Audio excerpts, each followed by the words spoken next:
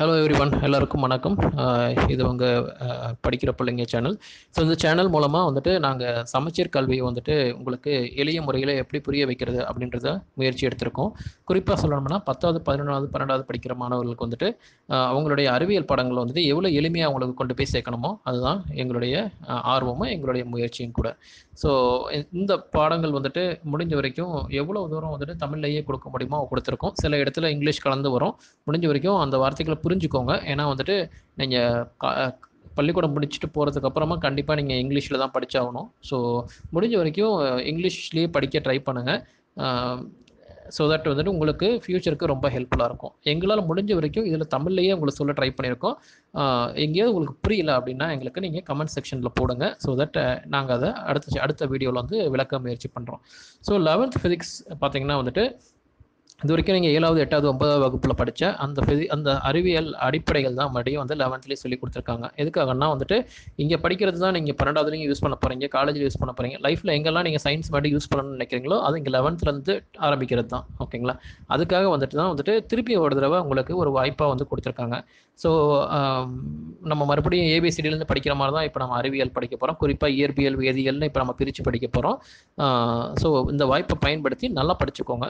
So அடுத்த வர பாடங்களுக்கு ரொம்ப உங்களுக்கு உதவியாக இருக்கும். வாங்க நம்மளுடைய பாடத்துக்குள்ளே போகலாம்.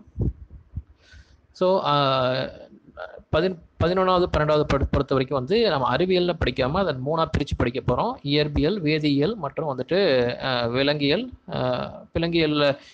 விலங்கியலில் உயிரியல்னு படிப்போம். உயிரியல் 2ஆக பிரியும், விலங்கியல் அண்ட் தாவரவியல். ஸோ மொத்தமாக வந்து 4 சப்ஜெக்ட் வந்துட்டு அறிவியலே பிரித்து படிக்கிற மாதிரி இருக்கும். ஓகேவா?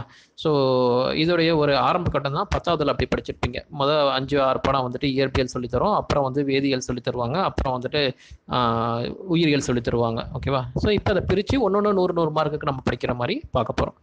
ஸோ நம்மளுடைய வீடியோவில் வந்துட்டு நம்ம இயற்பியலுடைய முதல் பாடத்தை வந்து பார்க்க போகிறோம். ஸோ இந்த முதல் பாடத்தையே நாங்கள் ஒரு 5-6 வீடியோவாக பிரித்து போட போகிறோம்.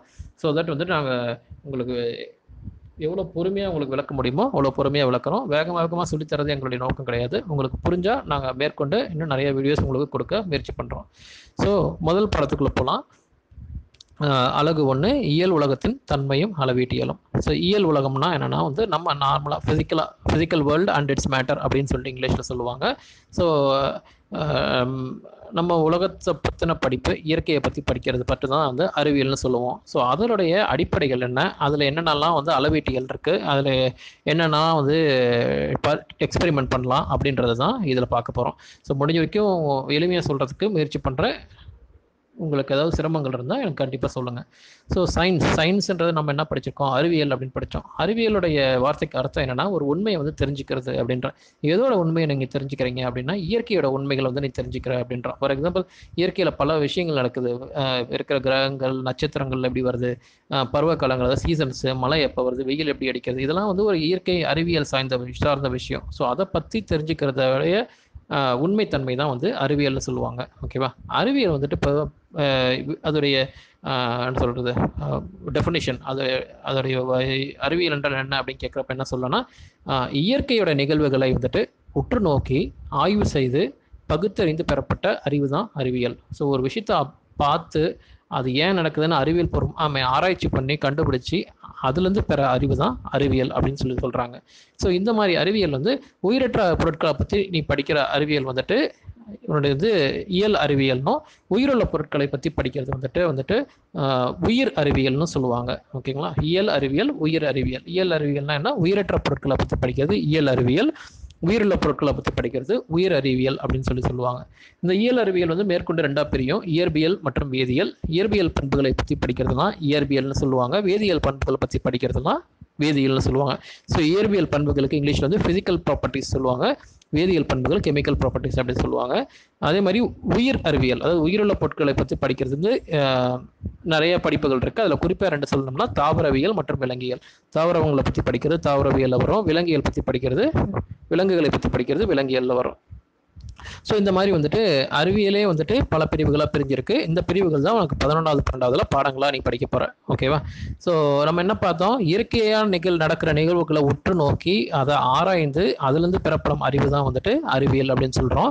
இது வந்துட்டு 19ஆம் நூற்றாண்டில் அதில் தான் வந்துட்டு அறிவியல்ன்ற ஒரு வார்த்தையை கொண்டு வராங்க. அதுக்கு முன்னாடி வந்துட்டு இதுக்கு வந்து இயற்கை தத்துவம் அப்படின்ற ஒரு பெயர் இருந்துச்சு. இயற்கை தத்துவம் தான் 19ஆம் நூற்றாண்டில் அறிவியல்னு மாறுது. ஓகேங்களா? ஸோ முதல்ல நமக்கு அறிவியலை வந்து பெருசாக பயன்படுத்தினது வந்து எகிப்தியர்கள் அப்படின்னு சொல்கிறாங்க. அதுக்கப்புறமா வந்துட்டு நம்ம ஆளுங்க வந்துட்டு சிந்து சமவெளி நாகரிகம் தொடங்கி அறிவியலை வந்து ஃபாலோ பண்ணுறோம் அப்படின்னு சொல்கிறாங்க. ஸோ இதுதான் இந்த 1.1 வந்து எக்ஸ்பிளைன் பண்ணுறாங்க. அதோடைய குறிப்புகள் பார்த்தீங்கன்னா இங்கே இருக்குது. ஸோ நீ ஃபுல்லாக படிக்க தேவையில்ல. அட்லீஸ்ட் இந்த குறிப்புகள் நீ புரிஞ்சுக்கிட்டாலே இதில் இருக்கிறத நீ கவர் பண்ணிக்கலாம். ஓகேவா? ஸோ படிச்சுட்டு உங்களுக்கு புரியுதான்னு பாருங்கள். அடுத்தது பார்த்தீங்கன்னா 1.1.1. ஸோ இதில் என்னன்னா அறிவியல்னு பார்த்தாச்சு. அப்போ அறிவியலுக்கு ஒரு முறை இருக்கும். இப்படி தான் அறிவியல் பண்ணணும், இப்படி தான் அறிவியலை புரிஞ்சுக்கணும் அப்படின்றது என்னென்னா நம்ம ஆல்ரெடி பார்த்த பாயிண்ட்டை தான் இப்போ 5ஆக பிரித்து கொடுத்துருக்காங்க. நம்ம ஆல்ரெடி என்ன பார்த்தோம் ஒரு முறையாக ஒரு விஷயத்தை பார்த்து அறிவியல் பூர்வமாக புரிஞ்சு அதுலேருந்து பெறப்படும் அறிவு தான் அறிவியல். அதுதான் இங்கே 5 பாயிண்ட்டாக கொடுத்துருக்காங்க. முதல்ல வந்து ஒரு விஷயத்தை உற்று நோக்கணும். ஓகேவா? அதை பரிசோதனைக்கு உட்படுத்தணும். அதுக்கப்புறமேட்டு அதோடைய தரமும் அதிலிருந்து கிடைக்கிற அளவுகளும் வந்து நீ எது கண்டுபிடிக்கணும். அந்த அளவுகளுக்கு ஏற்ற மாதிரி ஏதாவது ஒரு கணிதவியல் மேக்ஸ் ஃபார்முலா கொண்டு வர முடியுமான்னு பார்க்கணும். கடைசியாக வந்துட்டு இது வந்து மற்ற பொருள்களுக்கும் இதுவே அப்ளிகபிள் ஆகுமா, இல்லை வந்துட்டு மற்ற பொருளுக்கு இது எடுப்படாதா அப்படின்னு கண்டுபிடிச்சி அதுக்கான விதிகளை வந்துட்டு நம்ம உருவாக்கணும். இந்த 5 விதமாக வந்துட்டு தான் வந்துட்டு அறிவியல் முறை வந்து செயல்படுது. ஓகேவா? ஸோ அறிவியல் முறையை நீ எப்படி எடுத்துக்கணும்னா ஒரு ப்ராக்டிக்கல் நீ பண்ணுற, ஒரு லேபில் போய் பண்ணுற, ஃபஸ்ட்டு என்ன பண்ணுவேன், ஒரு பொருள் வந்து அது என்ன பண்ணும் அப்படின்றத புரிஞ்சுக்க ட்ரை பண்ணுவேன். அதுக்கப்புறமா அதை சோதனைக்கு உட்படுத்துவேன். அது வந்து உனக்கு வேல்யூஸ் எடுப்பேன். வேல்யூஸ் எடுத்து ஃபார்முலாவில் போடுவேன். ஃபார்முலாவில் போட்டதுக்கப்புறமா வந்து வர்ற ஃபார்முலாவோட ஆன்சர் மேட்ச் ஆகுதான்னு செக் பண்ணுவேன். அது வந்து அந்த எக்ஸ்பெரிமெண்ட்டுடைய விதிகளுக்குள்ளே கட்டுப்படுதான்னு பார்ப்பேன். இதுதான் வந்துட்டு இந்த 5 பாயிண்ட்டாக கொடுத்துருக்காங்க. ஓகேவா? ஸோ இது வந்துட்டு உனக்கு அறிவியலின் முறை என்ன அப்படின்னு சொல்லிட்டு உனக்கு எக்ஸ்பிளைன் பண்ணணும். இது ஒரு 2 மார்க்கில் வாய்ப்புகள் இருக்குது. அடுத்தது பார்த்தீங்கன்னா வந்து இயற்பியலோட அறிமுகம். இது வரைக்கும் அறிவியல் பார்த்தோம். இப்போ இயற்பியலுக்குள்ளே போகலாம். இயற்பியல்னால் நான் என்ன சொன்னோம், ஒரு இயற்கையாக நடக்கிற விஷயங்களும் அதோடைய பண்புகளை பற்றி புரிஞ்சுக்கிறது இயற்பியல் அப்படின்னு சொல்கிறோம். ஸோ இயற்பியல்ன்ற வார்த்தை இல்லை ஃபிசிக்ஸ்ன்ற வார்த்தை எதுலேருந்து வருதுன்னா ஃபியூசிஸ்ன்ற ஒரு வார்த்தையிலேருந்து வருது. ஃபியூசிஸ்ன்றது ஆக்சுவலாக வந்து ஒரு கிரேக்க சொல். சயின்ஸ்ன்றது சயின்ஷியாலேருந்து வர்றது, அது ஒரு லத்தீன் சொல். ஓகேவா? ஃபிசிக்ஸ்ன்ற வார்த்தையை முதல்ல அரிஸ்டாட்டல் தான் வந்து இன்ட்ரடியூஸ் பண்ணுறாரு. ஸோ ஃபிசிக்ஸ்ன்றது 2 முக்கியமான ஒரு கோட்பாட்டுக்குள்ளே வருது. என்னென்னா ஒன்று வந்து ஒரு விஷயத்தை ஒன்றிணைத்து பார்க்கறது, இன்னொன்று வந்து பகுத்து பார்க்கறது. ஒன்றிணைத்து பார்க்கறது அப்படின்றதுக்கு இங்கிலீஷில் யூனிஃபிகேஷன்னு சொல்லுவாங்க. ஸோ எவ்வளோ பெரிய கண்டுபிடிப்புகளாக இருந்தாலும் அது ஏற்கனவே ஃபிசிக்ஸில் கொடுத்துருக்க கோட்பாடுகளோட ஒன்றி போகுதா அப்படின்னு பார்க்குறது ஒன்றிணைத்து பார்த்தல். ஃபார் எக்ஸாம்பிள் வந்துட்டு நியூட்டன்ஸ் லா அப்படின்றது பேசிக்காக நியூட்டன் வந்து ஆப்பிள் மரத்துலேருந்து கீழே உள்ளது புவியீர்ப்பு விசை இருக்குன்னு கண்டுபிடிக்கிறாரு. அதை வந்துட்டு இப்போ வந்து சைக்கிள் ஓட்டுறதுலேருந்து முதற்கொண்டு நீ வந்துட்டு விண்வெளி ஆராய்ச்சி முதற்கொண்டு எல்லா இடத்துலையுமே வந்துட்டு அந்த விதியை யூஸ் பண்ணுறாங்க. அப்போ ஒன்றிணைத்து பார்க்குறது, நான் ஒரு விஷயத்தை கண்டுபிடிக்கிறேன் புவியீர்ப்பு சார்ந்தமாக, அதை வந்துட்டு நான் நியூட்டன் லாவோட ஒன்றுபடுத்தி பார்க்க முடியுதா, அது யூனிஃபிகேஷன். இன்னொன்று வந்துட்டு பகுத்து பார்த்தல். மிகப்பெரிய ஒரு பொருள் ஒரு ஒரு ஒரு நிலாவை பற்றி ஆராய்ச்சி பண்ணுறதுக்கு நிலாவையே நம்ம கொண்டு வர வேண்டிய அவசியம் கிடையாது. நிலாவில் வந்து சில கற்களை கொண்டு வந்து அதோடைய தன்மையை நம்ம புரிஞ்சுக்கலாம். ஸோ மிகப்பெரிய ஒரு என்ன சொல்கிறது ஆராய்ச்சியை கூட சிறு சிறு பொருட்களை வச்சு நம்ம பண்ணுறது வந்துட்டு ரிடக்ஷனிசம் அப்படின்னு சொல்லுவாங்க. அதாவது பகுத்து பார்த்தல் அப்படின்னு சொல்லுவாங்க. ஓகேவா? ஸோ ரிடக்ஷனிசம், யூனிஃபிகேஷன், இந்த 2 வார்த்தையும் ரொம்ப முக்கியமான வார்த்தைகள். யூனிஃபிகேஷன்னா ஒன்றிணைத்து பார்த்தல், பகுத்து பார்த்தல்னா ரிடக்ஷனிசம். ஓகே? ஸோ இதோடைய கீ பாயிண்ட்ஸ் வந்து பக்கத்து டேபிளில் கொடுத்துருக்கேன். ஒரு தடவை படிங்க. படிச்சுட்டு உங்களுக்கு புரியுதானே எனக்கு சொல்லுங்கள். அடுத்த டாபிக் பார்த்தீங்கன்னா வந்துட்டு நம்மளுடைய ரிடக்ஷனிசம் தான் இங்கே கொஞ்சம் கண்டினியூ ஆகிருக்கு. ஓகேவா? ஒரு பெரிய பொருளை வந்துட்டு அதோடைய அதுக்குள்ளே இருக்கிற நுண்ணிய துகள்களை மூலமாக ஆராய்ச்சி பண்ணுறது தான் ரிடக்ஷனிசம் கடைசியாக பார்த்தோம். ஓகேவா?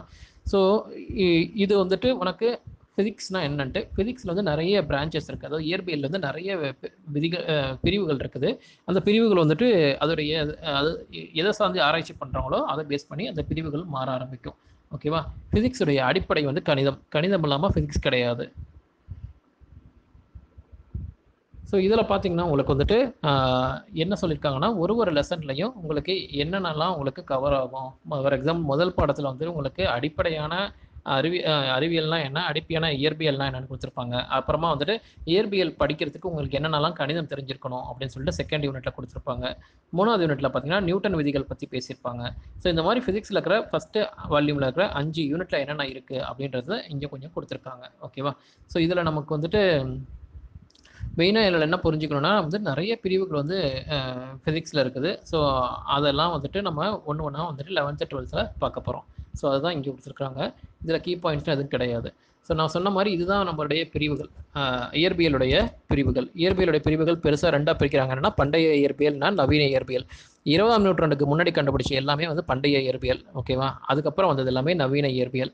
பண்டைய இயற்பியல் தான் நம்ம இன்னைக்கு வாழ்க்கைக்கு அன்றாட வேலைகளுக்கு நம்ம பயன்படுத்துகிறோம். நவீன இயற்பியல் வந்துட்டு நம்ம வந்து லேட்டஸ்ட் டெக்னாலஜி இல்லை இன்னைக்கு வர பல புதிய விஷயங்களை கண்டுபிடிக்கிறதுக்கு வந்து நவீன இயற்பியல் உதவியாக இருக்குது. ஸோ ரெண்டு அடிப்படை வித்தியாசம் என்னன்னா பண்டைய இயற்பியல், நவீன இயற்பியல். பண்டைய இயற்பியல் வந்து நிறைய பிரிவுகள் இருக்குது. எந்திரவியல், வெப்ப இயக்கியல், ஒளியியல், மின்னோட்டவியல், காந்தவியல், ஒளியியல், வானியல், சார்பியல் அப்படின்னு சொல்லிட்டு. நவீன இயற்பியல்லையும் 5-6 விதங்கள் இருக்குது. இந்த டேபிள் மட்டும் ஞாபகம் வச்சுக்கோங்க. இது என்னன்னு சொல்லிட்டு அடுத்த சீனில் வந்து உங்களுக்கு விளக்குவாங்க. ஓகேவா? ஃபார் எக்ஸாம்பிள் நான் என்ன சொல்லி கொடுத்தேன்னா, இயற்பியல் வந்து ரெண்டாக பிரியுது. எதெல்லாம் 20ஆம் நூற்றாண்டுக்கு முன்னா வந்து வளர்ச்சி அடைந்ததோ அதெல்லாம் மரபு இயற்பியல் அப்படின்னு சொல்கிறாங்க. எதெல்லாம் வந்துட்டு 20ஆம் நூற்றாண்டுக்கு அப்புறம் வந்துச்சோ அது வந்து நவீன இயற்பியல் அப்படின்னு சொல்கிறாங்க. மரபு இயற்பியலில் என்னென்னலாம் பிரிவுகள் இருக்குன்னா, மரபு எந்திரவியல், அதாவது என்ன, ஒரு பொருள் வந்து அதோடைய இயக்க நிலையில் வந்துட்டு இருக்கிறப்ப அது மீது செயல்படும் விசையை பொறுத்து, ஃபோர்ஸை பொறுத்து அதோடைய படிப்பு இருக்கும். வெப்ப இயற்கையல்னா வந்துட்டு வெப்பத்தை சார்ந்த படிப்பு. ஒளியியல்னா வந்துட்டு லைட் சார்ந்த படிப்பு. மின்னோட்டவியலும் காந்தவியலும் என்னன்னா கரண்ட்டுக்கும் காந்தவியல் அதாவது மேக்னெட்டுக்கும் தொடர்புள்ள பண்புகளை பற்றி படிக்கிறது. ஒளியியல் அக்கோஸ்டிக்ஸ்னா சவுண்டை பற்றி படிக்கிறது. வானியல் அப்படின்னா ஸ்பேஸ் பற்றி, விண்வெளியை பற்றி படிக்கிறது. சார்பியல் அப்படின்னா வந்துட்டு நம்ம சயின்ஸில் இருக்க அடிப்படை 3 பொருட்களாக வந்துட்டு நேரம், வெளி மற்றும் ஆற்றல் இதுக்குள்ள உள்ள தொடர்புகளை பற்றி படிக்கிறது. இந்த சார்பியல் மட்டும் என்னன்னா வந்துட்டு அது ஒரு கோட்பாடு, அது வந்து தியரி, அது வந்து ப்ராக்டிக்கலாக அது பண்ண முடியாது. தியரிட்டிக்கல் ஃபிசிக்ஸ் தான் சார்பியல் அப்படின்னு சொல்லுவாங்க. நவீன இயற்பியல்னா 5 விதமாக பிரிக்கலாம். குவாண்டம் எந்திரவியல், அணு இயற்பியல், அணுக்கரு இயற்பியல், பொதிவு பருப்பொருள் இயற்பியல், உயர் ஆற்றல் இயற்பியல். ஸோ குவாண்டம் எந்திரவியல் இல்லை குவாண்டம் மெக்கானிக்ஸ், அதில் என்ன படிப்பாங்கன்னா ஆட்டம்ஸ், அணு மற்றும் அணுவோட உட்துகள், சப் ஆட்டம்ஸ், இதை பற்றி படிக்கிறது குவாண்டம் எந்திரவியல். அணு இயற்பியல் அப்படின்னா என்னன்னா வந்துட்டு அணுக்களை பற்றினையும் அணுக்களுடைய பண்புகளை பற்றி படிக்கிறது, நிறைய அமைப்புகளை பற்றி படிக்கிறது அணு இயற்பியல். அணுக்கரு இயற்பியல் அப்படின்னா வந்து அணுக்கரு அதாவது நியூக்ளியஸ் பற்றி படிக்கிறது அணுக்கரு இயற்பியல். பொதிவு பருப்பொருள் இயற்பியல்னா கண்டென்ஸ்டு மேட்டர் ஃபிசிக்ஸ் அப்படின்னா என்னன்னா வந்துட்டு திண்மம் மற்றும் திரவம் இந்த 2 நிலைகளுக்கு இடைப்பட்ட நிலையில் பொருட்களை பற்றி படிக்கிறது. அது சாலிட் லிக்விட் இது ரெண்டுக்கும் இடைப்பட்ட நிலையில் இருக்கிறத பற்றி படிக்கிறது வந்துட்டு பொதிவு பருப்பொருள் இயற்பியல்னு சொல்லுவாங்க. இது லேட்டஸ்ட் டெக்னாலஜியில் நிறைய இடத்துல யூஸ் பண்ணுறாங்க. அப்புறம் கடைசியாக பார்த்தீங்கன்னா உயர் ஆற்றல் இயற்பியல், ஹை எனர்ஜி ஃபிசிக்ஸ். நம்ம 10th வந்து ஆல்ஃபா பீட்டா காமா பார்ட்டிகல்ஸ் இதெல்லாமே படிச்சிருப்போம். அதை பற்றி படிக்கிறது வந்து ஹை எனர்ஜி ஃபிசிக்ஸ்.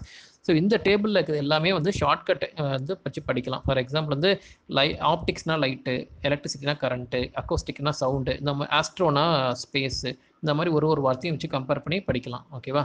ஸோ இது வரைக்கும் நம்ம பார்க்கலாம். ஃபஸ்ட்டு இந்த வீடியோ வந்தாலும் உங்களுக்கு புரியுதான்னு முதல்ல எனக்கு சொல்லுங்கள். உங்களுக்கு புரிஞ்சதுன்னா நம்ம மேற்கொண்டு நான் வந்துட்டு இதே மாதிரி உங்களுக்கு சொல்லித்தரேன். இல்லை இன்னும் நான் எளிய முறையில் சொல்லித்தரணும்னா எனக்கு உங்கள் கமெண்ட்ஸில் உங்கள் ஃபீட்பேக் எனக்கு கொடுங்க. ஓகேங்களா? ஸோ இதோட நம்மளுடைய ஃபஸ்ட்டு வீடியோ முடியுது. நம்ம மீண்டும் அடுத்த வீடியோவில் சந்திப்போம். நன்றி, வணக்கம்.